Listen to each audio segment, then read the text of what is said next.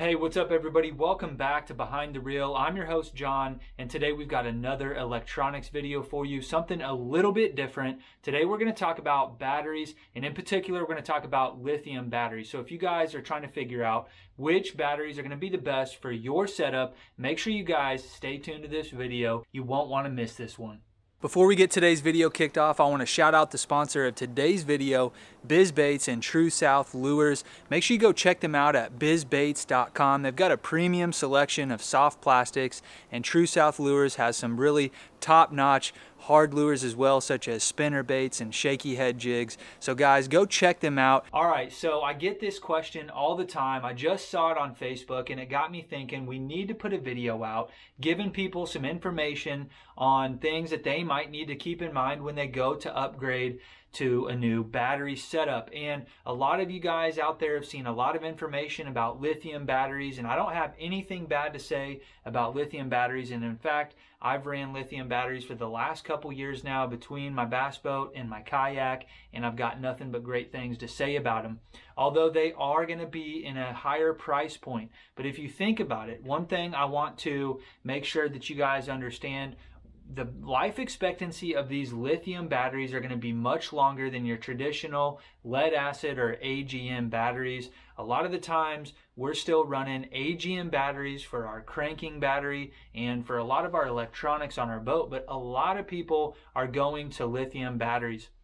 Now, lithium batteries aren't necessarily going to give you better performance for your electronics. That is a common myth, and 12 volts is 12 volts. Now, I can see the argument out there that maybe like a 16 volt battery is going to give you a little better picture, and I've had people send me screenshots that just might prove that. So if you guys are one of those that you want to get that image dialed in just as much as you can, definitely look into some of those 16 volt batteries. There are several brands out there that offer this as an option. Now, if you guys are looking at upgrading your trolling motor batteries, lithium is going to be a great option for you. There are several different options to choose from. You can go with just your regular 12 volt battery. You can go with a 24 volt battery or a single 36 volt battery. Now, if you go into one of the 24 or 36 volt battery options, you are going to have to use a separate charger. So if you're already maxed out on your onboard charger as it is, or maybe you've got an old onboard charger that isn't going to support lithium batteries, this may not be a big deal. And a lot of these lithium batteries, when you get them in that 24 or 36 volt option, are going to come with a charger. So there are options out there such as the NOCO dual plug port, and I can link that in the description here if you guys are looking to run two chargers into a single port. That way you just have to run one extension cord out to the boat, and you are actually going to be able to charge both onboard chargers through that one plug. That is something that I actually use on my boat, and it has come in handy, and it'll keep you from having to spend a ton of money on upgrading to brand new charging systems. So that is a little pro hack for you guys, and if you're looking to save some money, you may already have what you need to charge the batteries that you're looking to upgrade to. A lot of these chargers that we already have on our boats are going to have the ability to charge a lithium battery. You just got to do a little bit of research to find out. And I was surprised after doing some digging on my own that some of these older Minn Kota digital chargers were actually suited to charge lithium batteries. However, they have actually improved their technology. You had the PC, the precision chargers, a lot of people were charging their lithium batteries off of, and now they have the PCL, which is a lithium optimized charger. And that is definitely the way to go if you're looking at purchasing a new charging system. NOCO has some really great options as well. I am using a NOCO charger on my boat, so that is definitely something that comes highly recommended. I've had a lot of people with a lot of good feedback on those NOCO chargers as well. So if you guys are looking into getting into a charger that will charge everything, you might as well go to one of those lithium optimized options, whether that's NOCO or Minn Kota. And I know there's other options out there, but those are the ones that I'm most familiar with. Why would you go with a 24 volt battery over two 12 volt batteries? Or why would you go with a 36 volt battery over three 12 volt batteries? And I think that really what it comes down to is it comes down to space. You know, I don't think weight is really going to play much of a factor. You may be looking at a few pounds difference. These lithium batteries are super lightweight, so if you're looking to take some weight out of the boat, the lithium batteries are going to be a big advantage. Not only for that, but they're going to give you longer run times, they're going to be more efficient, and they've got a longer shelf life. So if you're looking at buying a new battery and you look at the lithium option versus your traditional lead acid or AGM battery, you're going to notice a pretty big price difference. But once you start doing the math, if these lithium batteries last as long as they say they will, and a lot of these companies have some really great warranties and they will take care of you. I've seen it firsthand. They'll swap you out. They'll get you back up and running. If these lithium batteries last as long as they say they will, then you're actually going to come out money ahead. And if you're not having to switch out your batteries every 2 or 3 years, then it's definitely going to be an advantage for you. You're not going to have to mess with it, and it's going to be less of a headache. You're going to end up spending about the same money whether you go lithium or you go lead acid. It just comes down to how long of a life expectancy do these batteries have. And you do hear about lead acid batteries or AGM batteries lasting 5 or 10 years. That is definitely an outlier. That is not the norm, and I would not expect that. No matter how good you care for these batteries,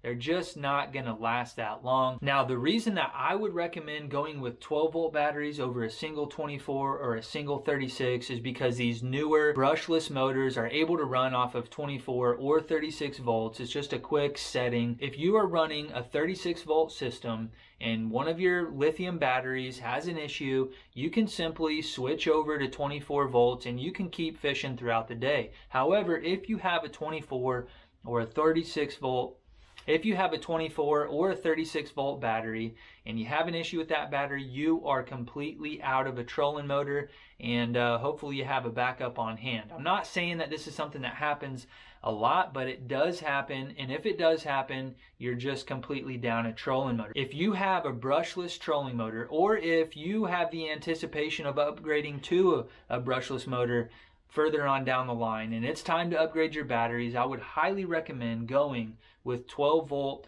lithium batteries. That's going to suit you throughout the course of time a lot better. It's going to give you the efficiency. It's going to reduce the weight. You know, the size of these lithium batteries is greatly reduced as well. You can get a 60 amp hour battery, which is the equivalent of like a group 31 lead acid battery.